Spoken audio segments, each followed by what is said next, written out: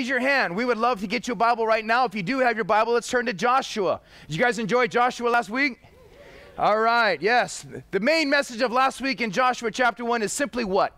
It's really 2 points. 2 points is really the key of the whole thing, and I'm going to pick up in the third point that we just kind of hit. But basically, if you were to say to somebody, what was Joshua 1 about, what would you say? Be bold, be strong. Why?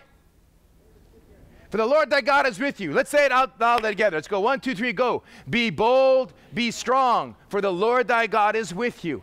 I mean, if we could just get that into our heads, what a change it would be on how we walk into the workplace in the morning. Amen? How you doing inside? I'm bold and I'm strong because the Lord God is with me. Now, you're not going to say that. You're going to what's up? But you would understand that you have that presence guiding you, directing you, and blessing you. But before he could even hear those words, what had to happen in his life? Verse 1, Joshua 1:1, what's it say? First 4 words. Moses, my servant, is dead.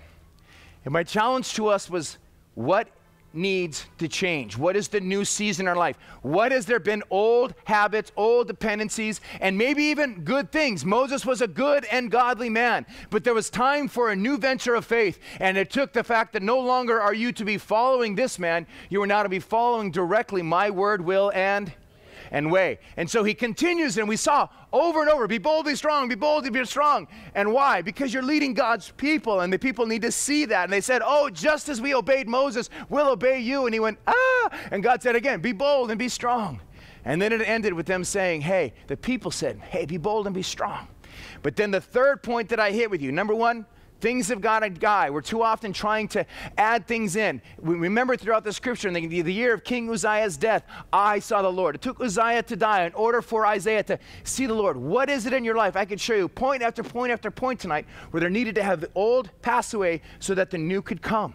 I don't know what that is, but you do. Whether it's a relationship, it's a business, it's a bad habit, a lie, a compromise, let it die, let it go. So God can say, listen, trust me. I know you don't like the pain, but you're saying to me tonight, but I know the pain. At least the pain is better than the fear of the unknown. God is saying, no, be bold, be strong, for the Lord your God is with you. I will go forth before you, and I will be your rear guard. So let go and let God be God. Let God be God, and to step out. And so he's encouraging that. But then he said, the next thing you need to do is, anyone remember? Prepare. Prepare. And I came kind of, guys, this is a problem I see in our generation. We're sitting around and we're waiting for God to do all the work. And God said, no, I am going to rock your world, but I need you to prepare. And as I see even tonight, those of you who have come with a Bible in your hand, with a notebook and a pencil, guess what? You're going to be blessed. Why? Because you came prepared to be blessed. You go fishing with a net, you catch fish, unless you don't know how to fish. You show up without a net, you're probably not going to catch much. You know, I don't know about you, but I've been surfing my whole life since I was 4 years old, and I've never gone surfing without a surfboard. I've never shown up to play tennis without a tennis racket. I've only golfed twice, but both times I showed up with clubs. But I find it ironic how many people come to a Bible study without a Bible. How many times we go to our home groups or we spend our time and we don't create the context for God to bless us. Prepare ye this day, for in 3 days hence I am going to take you into the promised land. Whoa! And that is where we're picking up tonight, is this context now of what was he supposed to do. So taking notes, jot down. How do we prepare? What was he supposed to do to prepare? What does preparing look like? And that is what we're going to look at tonight. So with that in our mind, let's pray. Father, I come now and I ask for you, the Spirit of the living God, just to fall afresh upon us. Lord, all of us in this area right now, we need to decrease, Lord, that you would increase in us, through us, and upon us. I pray now tonight that the words of my mouth and the meditations of our hearts will be acceptable in your sight. Oh Lord, our rock, our redeemer. Jesus, tonight, we give you permission to write on our hearts. Amen, church? Write upon our hearts, God, write upon us. Stir us up, oh God. Have your way with us, because we don't want to just be left in the merry wandering land. Lord God, we want to go further. We want to grow. We want to be deeper. And so, Lord, take us tonight. Take us where we need to go and grow. In Jesus' name, amen. Okay, now, if we understand that, then we have to understand what? God says this, you need to prepare. Why do you need to prepare? He said, because in 3 days, you're going to go in. So when he says prepare because 3 days, what is that really saying that he needed to do? He needed to get some things done, but at the same time, he also needed to wait. Anyone here have the spiritual gift of waiting? In fact, I put my glasses on because I really want to meet you. You know, when they were passing out the wait card, that one just, I missed that plate. I missed that whole thing, you know. Waiting, I hate to wait. Is there any amens out there? I mean, I would go into the bank at Molokai, and there'd be 2 people in line, and I would turn around and leave and try to come back later. Forgot how spoiled I was. Then I came over here and was like, oh, the line is going to zigzag. They got that Disneyland thing going. I'm like, huh? Forget about it. I don't need money. And I'd walk out. I go hungry already. I do. I struggle with waiting. Some of you are like, yeah, we know. Okay. But when we are waiting, tonight I want to show you that 2 things are taking place. One, Joshua is doing what he needs to be doing, and he is preparing, and I'm going to show you how he's preparing in these 2 folds. But also, in their waiting, God is at work. Tonight, some of you are sitting and you are waiting. You're saying, brother, I've been waiting a long time. I need you to know that God is at work. And that's where I want you to be stirred tonight, is that we only see things in this level, but it's a multifaceted tapestry that our Lord is working for us. So what did the first preparation look like? If you're taking notes, it's called the plan. The plan. So tonight we're going to look at the first part of the preparation. I'm telling you there's 2 things that we're going to see going on tonight, 2 reasons why they had to wait for 3 days. Number 1 is the plan. And so the first thing we're going to see is he sends in spies. Joshua is about to send in spies. Now, you Bible students, does that sound familiar at all? Is there anything deja vu going on? Why? Because Moses sent who? Joshua. He was one of the spies. Only he and Caleb were the only 2 that came back. And so, you know, I'm saying this in a positive way. The monkey see, monkey do. My mentor sent in spies. I am now in charge. I am the general. God is going to give us victory, but it wouldn't hurt to know where we're going, where are the fords, where are the opportunities, where are the weak spots, where, so that as I am being led by God, I have been prepared. As I learned in seminary, I have taught you, prepare like it all depends upon you. Show up knowing it all depends upon him. And it is so critical, and that is why I spend the time in study. I don't just have the book and sleep with it on my head and say, I'm going to show up and just let the Lord lead me. No, it's time to study so that we can be used of God. Amen? So let's get into the study. Joshua chapter 2. Then Joshua, the son of Nun, sent 2 men as spies secretly from Shittim. Now let's stop right there. Something is different here. Has anyone picked up anything different from this time from when he was sent? How many did he send? Just 2. Last time it was? Okay, it was actually 12, okay? 10 gave a bogus report, and the 2 gave the positive report. So there was 12, this time it's 2. Then also, what else is different? What does it say about this mission? Secret. So put in there, it's a special op. Covert. They're going commando, a ranger, Navy SEAL, G.I. Joshua. All right, now. So G.I. Josh is now sending in these spies secretly. Now, anyone want to think with me, why would this time be different? Why would he do it secretly other than the last time when it was the big dun-dun-dun, and let's grab one from every tribe and everybody winning? 2 reasons. First of all, they wanted to make sure one thing, their safety. Their safety. If I send these guys in just 2, the covert, they can get in and they can get out. There's safety. And so as a wise general, he has a very practical reason for their own safety. Again, loose lips sink ships. So, hey, the less people know about it, the better these 2 guys can go in, because all I need is to go and know where we're going to go. So that's all I need. He already knows he's called to go, but he needs to know where and how, so he just needs the 2 guys. The second reason, why does he have this mission on a secret mission, is because Joshua does not want to have the problem that happened last time. You see, if the whole nation knows about it, and these guys come back and they give another report, Joshua's like, I ain't doing another 40. And you know, there's wisdom in that. There's wisdom in not giving room for the enemy to throw fear and doubt into other people's hearts and minds. I think sometimes one of the silliest things we can do is have a Bible study when we read a verse and we sit down and we go, okay, now, what does this mean to you? And we go around and each of us shares what it means. You know what, can I say in love? It doesn't matter what it means to you. What matters is what did Paul mean when he wrote to the church in Ephesus. There is one interpretation, there is many application. Amen? You see, if we have the what's it mean to you, then we leave with our collective ignorance. Here, what we need to say is, Lord, what does it mean to you, God? What is your purposes? And so he sends these two in secretly because I don't want to give a platform so that we would walk in fear again. No, no, no. We're going to walk in faith. God has told me, Commander General G.I. Josh, that I need to go. Now I'm doing the intel. Are you with me? Okay. It wasn't a really a loud yes, but I'm believing you're out there. Okay, now. So then Joshua, the son of Nun, which means he was an orphan, sent two men as spies secretly to Shittim. Go, view the land, and underline especially where? Jericho. All right, that's where we're going to go first. So they went and came to the house of a harlot whose name was Rahab and lodged there. Now, any of you Bible students out there said, what are two good little Jewish boys going to a harlot for? I mean, the first thing it says, yep, they went into town, they went into a harlot. It's like, okay, you want a time out here? There's little extracurricular activities here. You know, these are just typical sailors. I mean, what's going on here? Why would they be going there?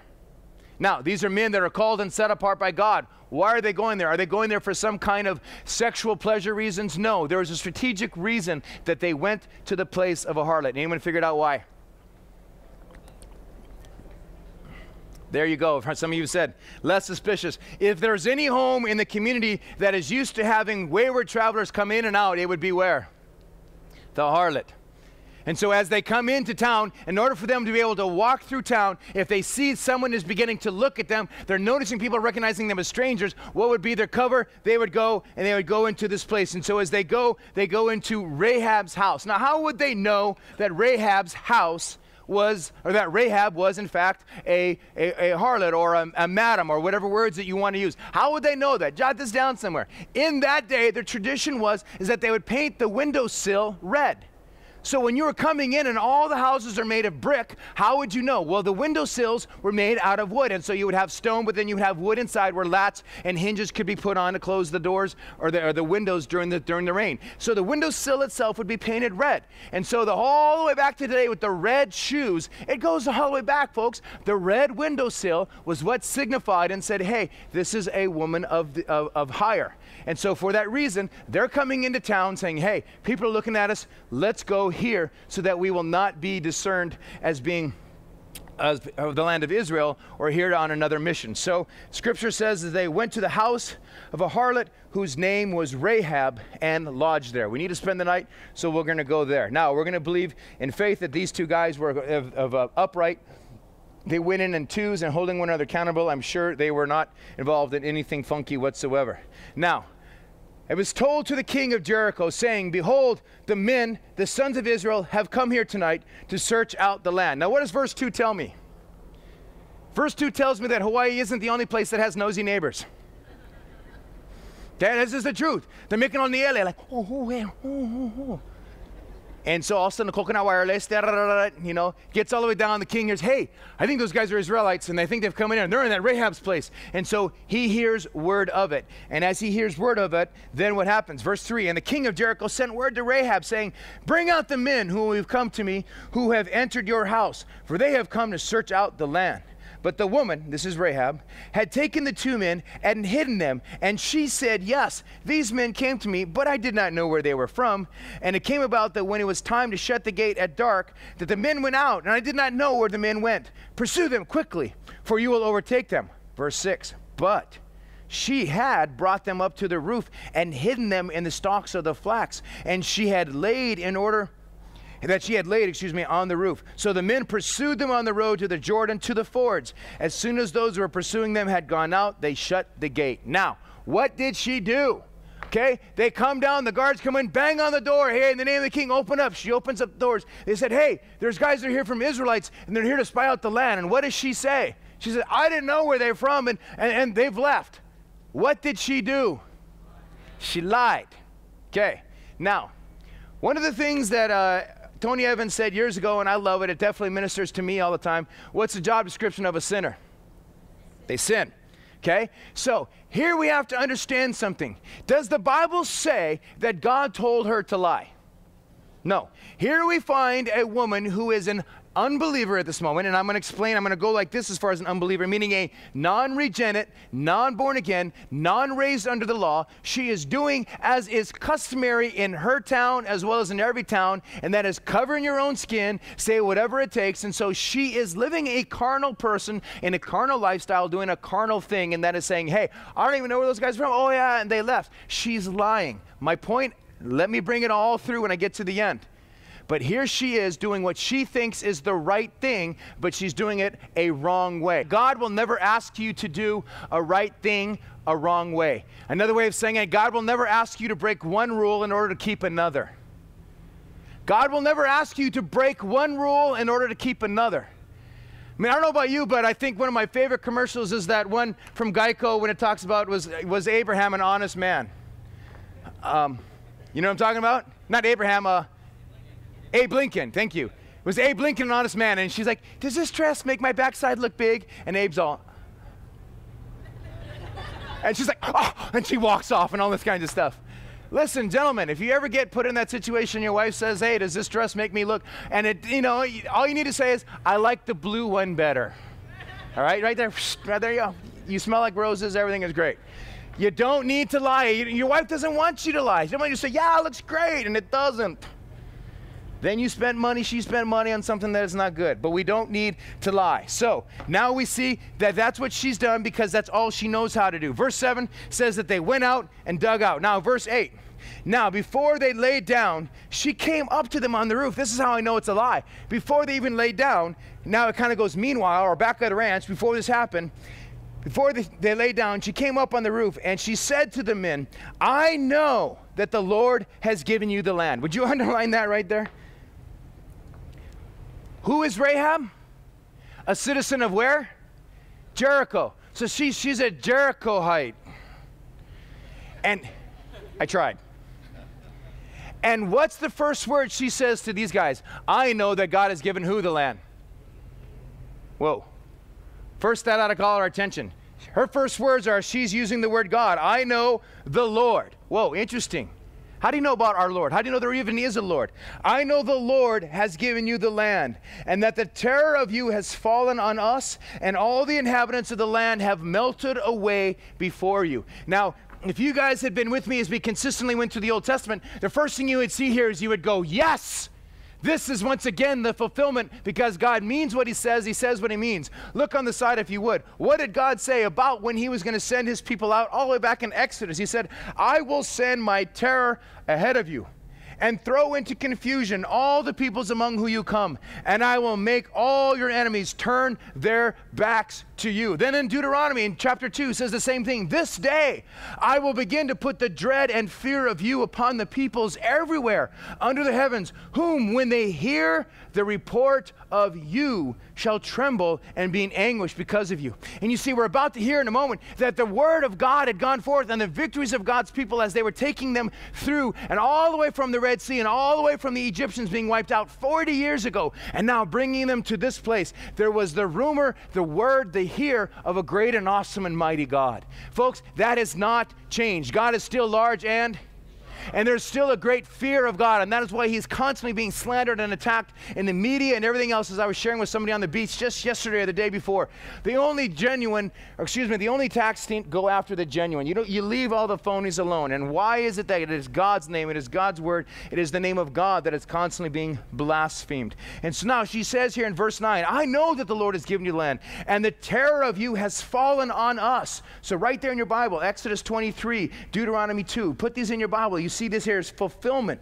Why? Verse 10, for we have heard how the Lord dried up the water of the Red Sea before you when you came out of Egypt, and what you did to the kings of the Amorites who were beyond the Jordan, and Sihon and Og, and how you utterly destroyed. Verse 11, and when we heard it, our hearts melted, and no courage remained in any man any longer because of you. For the Lord your God, what's it say, church?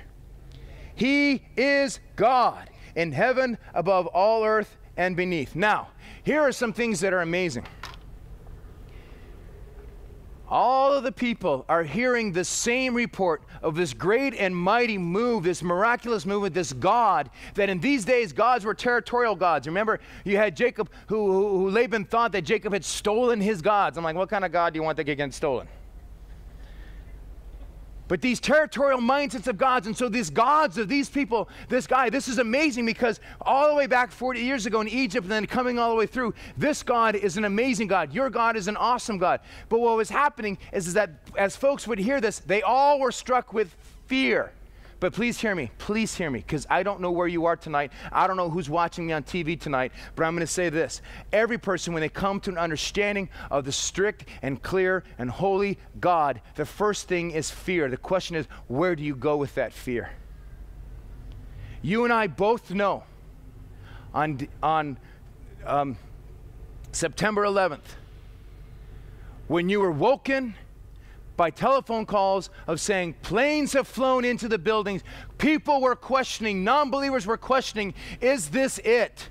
Is this the judgment of God? Are we entering into this final Holocaust? I had men who were calling me up who had been unfaithful to their wives and were repenting because they did not want to die with this sin. And so they were saying, I need to confess to my wife. I need to call her and tell her, because the fear came forth. But you see, when this happens, this fear of an awesome and holy God, then it's going to cause people to say either one of two things. Will I surrender and submit and acknowledge this fear, or how can I fight and battle and combat this fear? And so you're going to find the rest of this nation, these folks in Jericho, they see this awesome and mighty God, but they're saying, but we need to fight against him. Tonight, don't fight against him. God is thoroughly a loving God. He loves you just as you are. There's no need to fight. He doesn't want you to fight. He's taken away the fight, but if you continue to fight, you can. But you see, everyone heard the same report, but maybe tonight you're going to be Rahab. Maybe you're going to be the one that here is a woman who is a woman of irreproof. She does not have a reputation that is positive. She's lived a lifestyle that is not holy and wholesome, but she has heard and seen the righteous presence, holiness, and power of God, and she recognizes the Lord, he is God. And she comes to these guys and says, you're God. No one can do what I see doing on. The Lord, he is God. And so for that reason, I am here, and I am here to protect you, because I want to be aligned when it comes time for head count. I want to be aligned with you. Tonight, if there is a head count tonight, if there is a rapture tonight, are you going to be aligned with us? The answer is going to be, you're not here. If you're sitting in a chair, if that trumpet comes before this message, you're not a part of the family of God. I'm not asking whether you agree. I'm asking if you have an agreement or a knowledge of the Word of God. Agreement with the Word of God doesn't mean harmony with God. It doesn't mean we're walking in obedience, and that's critical that we understand this. And we're going to see something here tonight in this woman, in this Rahab, that the world would have judged as a reject, as the furthest one who would be a person who would be known as a Christian. It is Rahab tonight who we will see is the Christian. And what did it take? Well, continue to read with me. So now as we see her doing something in verse 11, and when we heard of it, our hearts melted, and no courage remained in any man any longer because of you. For the Lord, your God, he is God. You know what it says in Romans 10? It says that if you confess with your mouth that Jesus is Lord, and believe in your heart that God raised him from the dead, you shall be saved. Notice, for with the heart the man believes, resulting in righteousness, and with the mouth he confesses, resulting in salvation. She is not just living this fear, she's saying, the Lord, he is good. The Lord, he is God. She believes it enough to confess it, which is why at the end of every sermon, Sunday or Wednesday, I will say, hey, raise your hand. I don't do every head bow, because he says if you believe and you confess, then it's true and it's legit. You don't want anyone to, you're not afraid of knowing truth when you know what truth is. Amen? And so here we see her proclamation. Now this ought to blow your mind, because first of all, notice, what do we see about Rahab? Number one, she was a sinner. But notice, she recognized that she was under condemnation. We recognize that, when we heard everything that was going on, we fell in fear. She recognizes that because she was a sinner, that she was an enemy of God. She recognized that she was under condemnation, but what did she do? She now did what? She heard the word of God. She heard the way of God. She heard the authority of God, and now we're going to see that she believes. She responds. She says, the Lord, he is God. What does it take tonight? The exact same thing. You here tonight, You're a sinner. So am I. Don't be offended. That's the description, because none of us are perfect. But then from there, recognizing that and because all we like sheep have gone astray, that the wages of sin is death, we are under condemnation. And so she recognized that, but then went further. She then heard the word of God, and then she put her faith in God. And that is exactly what happens. Now, verse 12. Now, therefore, please swear to me by the Lord, since I have dealt kindly with you, that you would also deal kindly with my father's household, and give me a pledge of truth. Spare my father and my mother and my brothers and my sisters and all who belong to them, and deliver our lives from death. Now here's the thing. Not only did she believe, but she believed and was convinced of God's coming wrath. Can I have your attention tonight just for a second? I want to ask us, are we convinced and do we believe of God's pending wrath? You know, that's just a word that, it's like they don't even preach it anymore. I mean, sure, it was abused in the times of the 40s and the 50s and the hellfire damnations, and so we ran to this gentle Jesus, meek and mild, and we ran. But folks, the Bible does say that there is a wrath, there is a judgment for sin, and there is a consequence to it. And we have so removed it that anyone who wants to do any kind of judgment, they're a bad person. Rather than the person who has done bad, it's rather the righteous who are going to bring forth the judgment. Our society has completely turned the tables and said, that is unloving, that is unkind, that is bad, rather than living in what is true and what is right and what is honorable, and also respecting the giver of life, which is God. And I really don't believe that we believe in a pending wrath. We do not believe that the judgment of God could come tomorrow. I really don't think we believe as much that the judgment of God is on any life that stops at any moment. So the moment tonight, if you die and you do not have your name in the book of life, as I showed you in Revelation, you got the books and the book. And if your name is not in the book of life, you do not go before the bema seat. You will be standing according to the Bible, according to your deeds. You see, she recognized God's judgment is coming. And so for that reason, she was motivated. And we hear all this, oh, I don't want to be motivated because of hell. Listen, I think it's okay to scare the hell out of you. And to share it with your friends as well. Because I believe in a moment, twinkling of an eye, we will be raptured. I believe that if I have an aneurysm and I drop dead, I'm not going to have time to prepare. So the preparation better be done here and now tonight. Amen? And that is what we need to bring it back. Speak the truth in love. I'm not asking for a bunch of sandwich board holders out there. The end is near. But I do want us to say, hey, do you know that the end could be near? And if you're reading the paper, it looks a whole lot nearer every day. That's the question we need to ask ourselves. Do I believe? Rahab believed, and it did something. It not only saved her, but she was now motivated to save her family. She believed so much that she said, I want them. Verse 14, so the men said to her, our life for yours. If you do not tell this business of ours, and it shall come about that when the Lord gives us this land, which underline that, I love that, not if. They're agreeing with her. Yep, God's going to give it to us. Yep. So when he gives us this land, that we will deal kindly and faithfully with you. Then she let them down by a rope through the window, for her house was on the city wall, so that she was living on the wall. Now, I need you to understand something. Most of you have seen pictures and depictions of the walls in these days. And the walls were so wide in many of the cities that I've taken to that you could have 3 to 4 chariots wide riding crazy. These aren't walls like the rock wall you get in front of your house. Now, how you get the house on top of that? No, that's not what I'm talking about. Okay? I am talking about walls that you can have 3 to 4 chariots across. And so the community, and so people would build their houses on that. But I need you to understand something. That word on can also be misleading, because it does not necessarily mean that her house was on the wall, but that it backed up to the wall. And it is very common. Any of you have been in Israel today, when you're walking down the market, when you go through the Jaffa Gate and you're coming through, all those homes, all those places, they're backing up to the wall. So the window that you see from the outside of the old city wall, those windows go into those homes and into those businesses. And so very likely when it says it was on the wall, meaning it had been on the wall, not necessarily on the top of the wall. Could have been either or. But we know that she had an outside window, and that was which was painted red, and that was where she was letting these spies down. And that's what it says in the scripture. Now, verse 16, and she said to them, go into the hill country, lest the pursuers happen upon you, and hide yourself there for 3 days until the pursuers return. Then afterwards you may go your way. And now I find it interesting that she said 3 days, because what did Joshua get told? 3 days. Is there a plan? Yup. Is there an architect? Yup. His name is God. Jesus. All right. Now, also notice if you pay attention when it says over here, she sent the guys, the runners down this way towards the west. She's telling these guys now go up and hide in the mountains in the east. So she's very strategic in what she's doing so that they would be protected and be able to protect her family.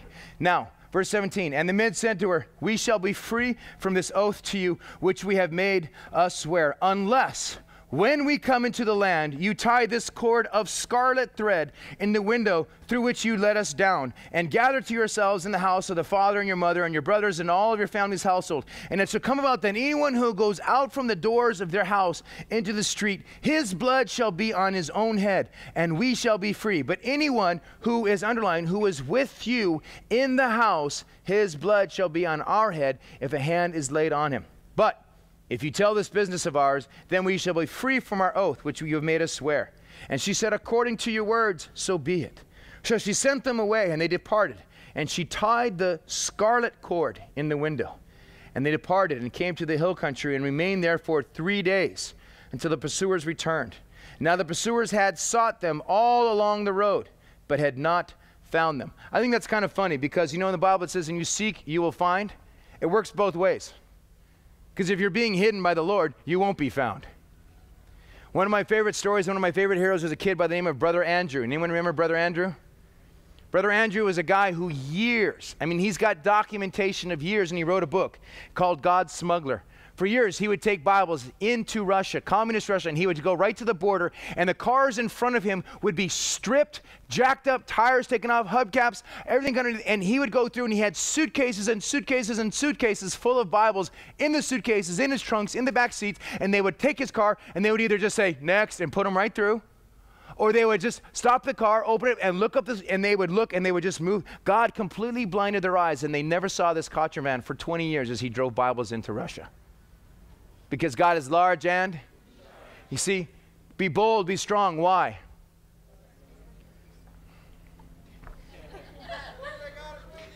I want to have that. Okay.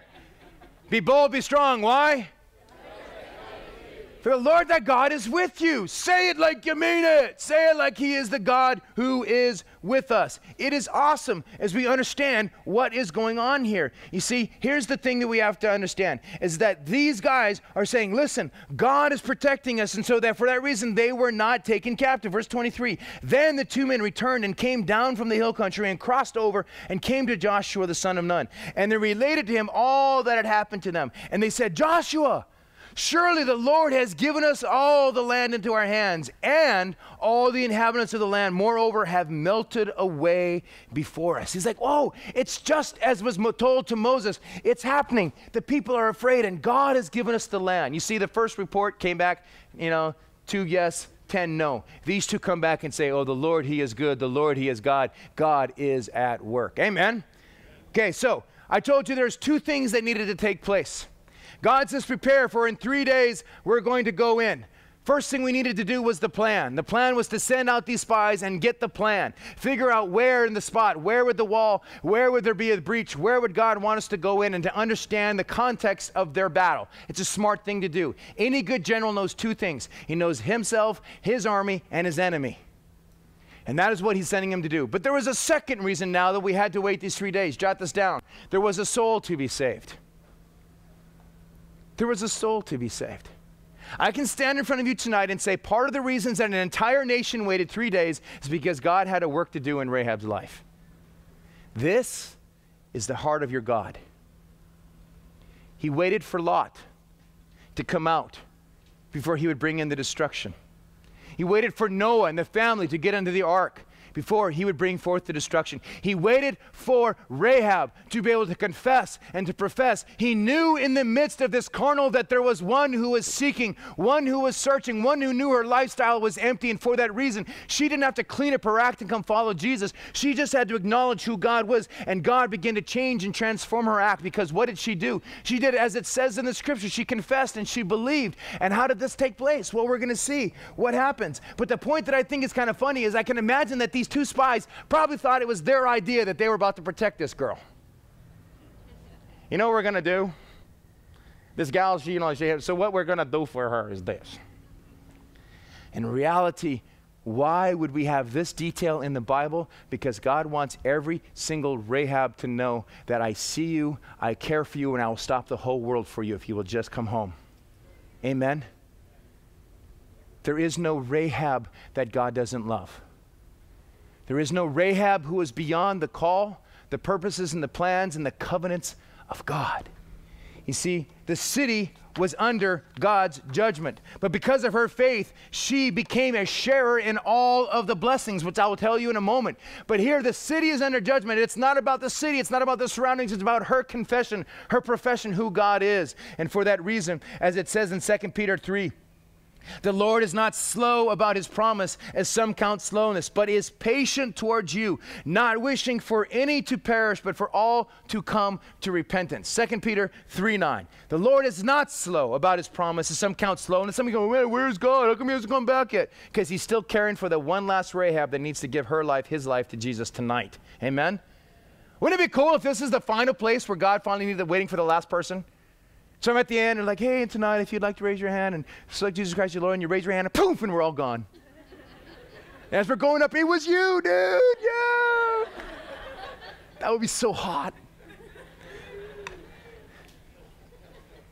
But he's not slow, as some call slow, but is patient towards you, not wishing for any to perish, but for all to come to repentance. But I will tell you about this patience, there is a time when the trumpet will blow. So if you keep thinking, well, he's patient, so I got tomorrow. Do you? Because Judgment Day came on Jericho. And Judgment Day will come on the world, and that is what the Bible says.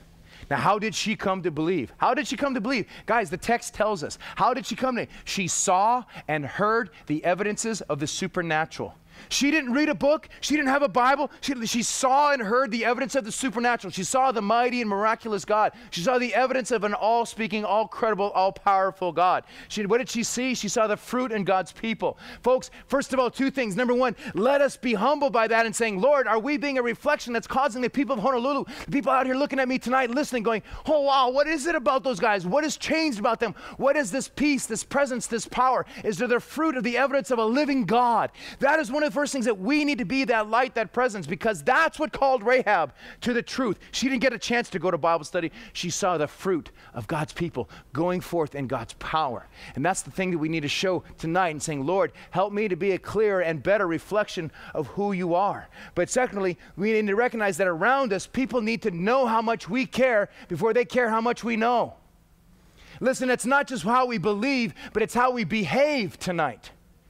Not just how you believe, but how you behave. I am sick and tired of hearing and seeing and dealing with Christians who are so right in their doctrine and so wrong on their actions. And we need to say, Lord, begin in my life that I don't just believe well, but I behave well. Any amens there?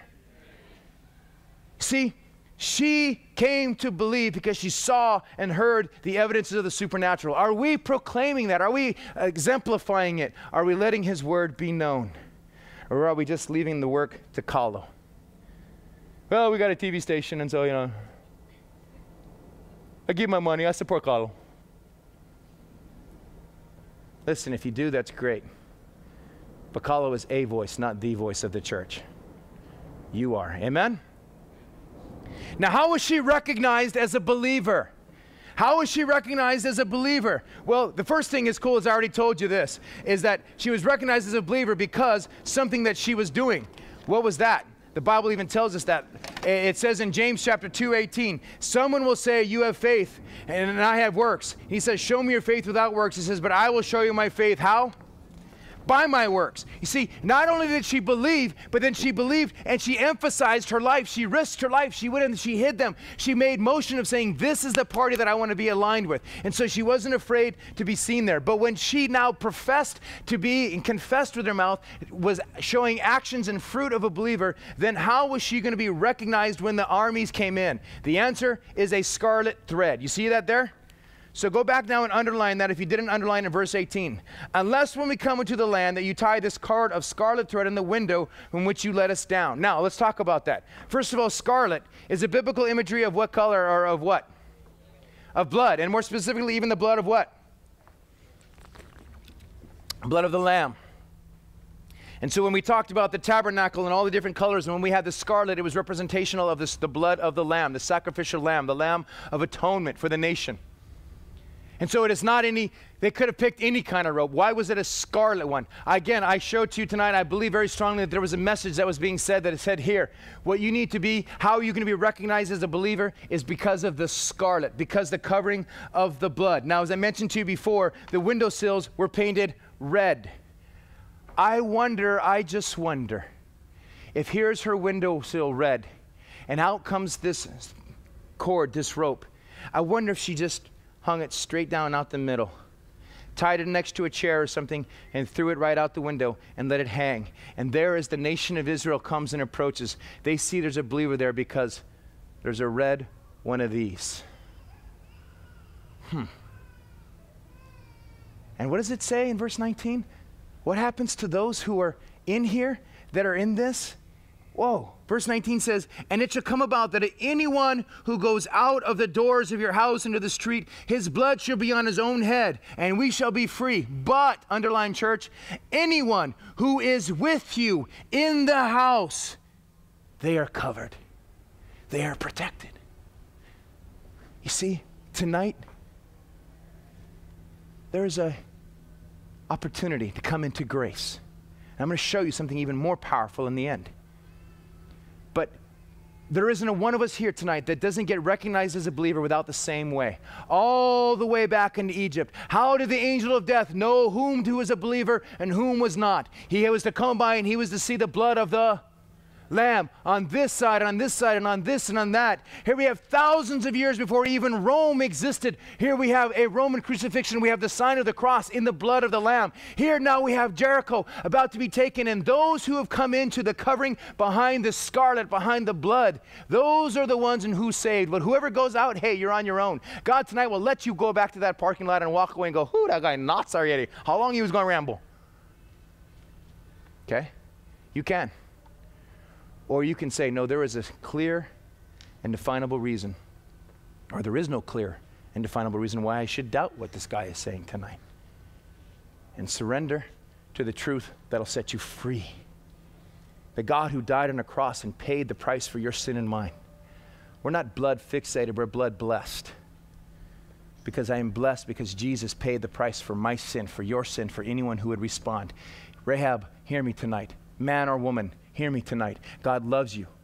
God brought you here tonight. You are not beyond his calling for you, and you know not the hour. Do not wait for tomorrow. Any who go in are safe. Any who do not will not be. They will stand on their own accord. Tonight, as I look at this text, I see about Rahab, what was he? She was a sinner. She was under condemnation, as I showed you, but she heard the word of God. But then she believed. And what did she do? She proved it with obedience in her life. And then what did she do? She sought to win others. She wanted her family to come in. And so let's come and let's bring them. When you believe that it's true and you know that it's right, you don't want to just hold it to yourself, hoard it to yourself. She wanted others to know, so we know that she is a believer of the authority and the power and the blessing of God. And so she wanted her family to be saved. And thus she too was saved. And then the scriptures tells us that she went into the promised land. But let me tell you the best part about this story.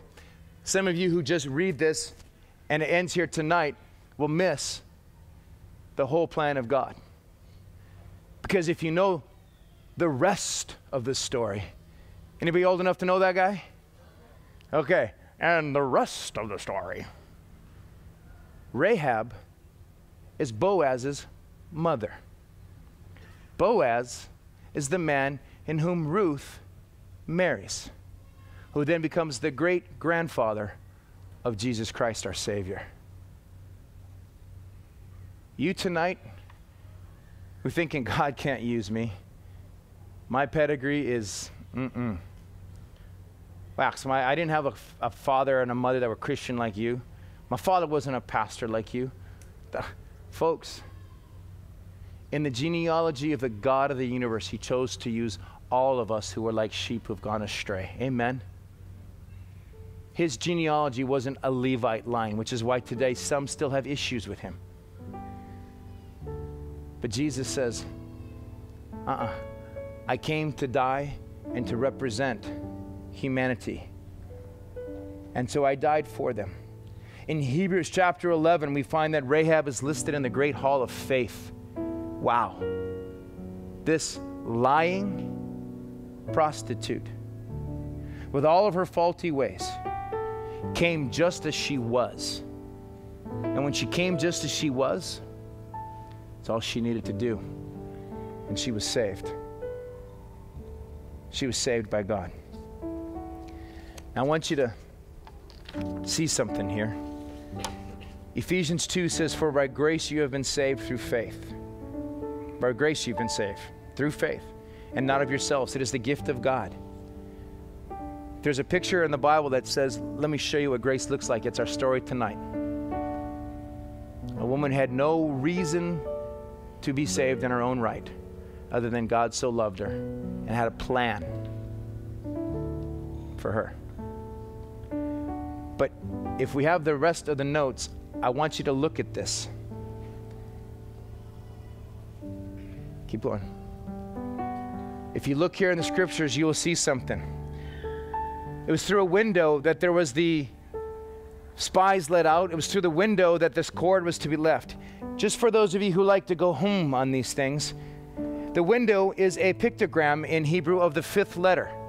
The 5th letter, as you know, is representation, the number 5 of what? Of grace. The scarlet, as you recognize, represents Jesus' precious blood. Now notice the thread dangles like blood flowing down from a cross. You see, the thread is bound to a window just as Jesus was bound to the cross to set us free. The grace was shown when he shed his blood, showing his deity for you and me. Notice the window comes before the thread. Grace flows down from heaven when a man, when a woman receives the grace. They too become royalty. See, this is the hope that we have tonight, that Jesus died on a cross. In Hebrews 11:1, it comes to mind, and that is the hope. Like this blueprint of a house, faith is the building material. Therefore, the cross is the blueprint, and faith makes the cross a reality in our lives. So tonight, coincidences, window, grace, through grace, by grace we've been saved? No. You got a God who's got a plan. Isn't that good to know? When things go kapakahi tomorrow and the flat tire on the side of the road, God's got a plan. We may not like it. We definitely most of the time don't understand it. But I can trust the architect behind it, and that is God. So tonight, is it your night? In a not a room, in a place, an atmosphere, a courtyard filled with people who have had to come to the same point that tonight, maybe it's your turn to say, Lord, here I am. It's not just agreeing, it's not just knowing, but like Rahab, I need to now put my faith in you and confess to you tonight, Jesus, I need you. I need your forgiveness in my life. I'm not going to beat it long. I'm just going to give you the invitation. I'm just like somebody who tries to dip and says, well, there's rocks. Do you want to try it? I'm going to ask you tonight, do you want to surrender your life to Jesus? Do you know that it's time not to try God, but to surrender to God and ask him to be your Lord and Savior? If you're here tonight and you know that that's what you need to do, because honestly, you know that without it, you're under the judgment. And tonight, that's not what you want. You want God's grace and forgiveness and love. The window is open. The window is available. Are you here? Raise your hand, and I want to pray with you. Hold it up nice and high so I can see. I see your brother right over there. Anybody else? Anybody else? That's just saying, hey, tonight, you know what? I don't want to go to hell. There's nothing wrong with saying I don't want to go to hell. And saying, but you know what? I want to also not just not go to hell, but I don't want to live in it anymore. I want to know what it means to live a life with the blessing of Jesus Christ and walk with him in total peace and presence and power. Oh, in this world we have tribulation, but take heart. He is overcome. If you're here tonight and you need to ask God to forgive you of your sin and you need to be born again, raise your hand and let me know before I pray tonight. Anybody else? Hold it high so that I can see you. Folks, there's a world that's out there that we need to tell them the truth that'll set them free. Amen? Amen, brother. Let's pray. Heavenly Father, I thank you. I thank you. I thank you. I come on my knees, Lord, in prayer because we are humbled.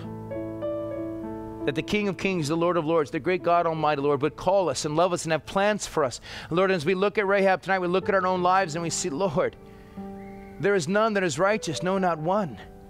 And so, Father, so often we will look and we'll see others and we will distance ourselves thinking, oh, look how far they have to come. There's not a single person who has to come a single distance further than anyone. Repentance is the same step.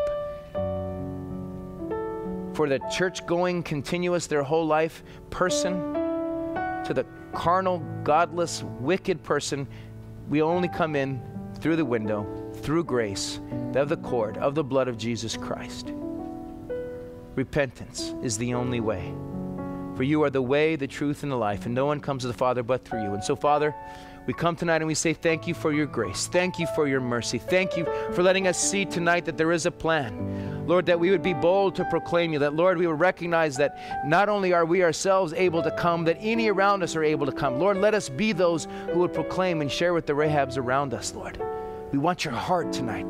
The heart that waited for Lot. The heart that waited for Noah. Lord, we want your heart to preach, to proclaim, to care. Lord, help us not just to believe, but to behave as Christian, God-fearing, righteous people, showing our faith by our deeds. And Lord, I pray for those tonight, any who need to repent and ask for forgiveness. Lord, they've been walking in rebellion. Take that time right now, dear one. Take that time and just ask God to forgive you.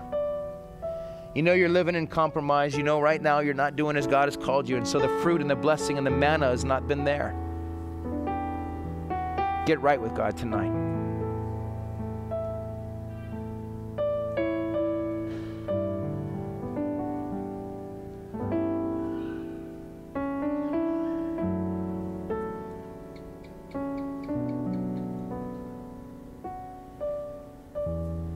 You know there's a friend, a loved one, that like Rahab, you don't want to get left outside.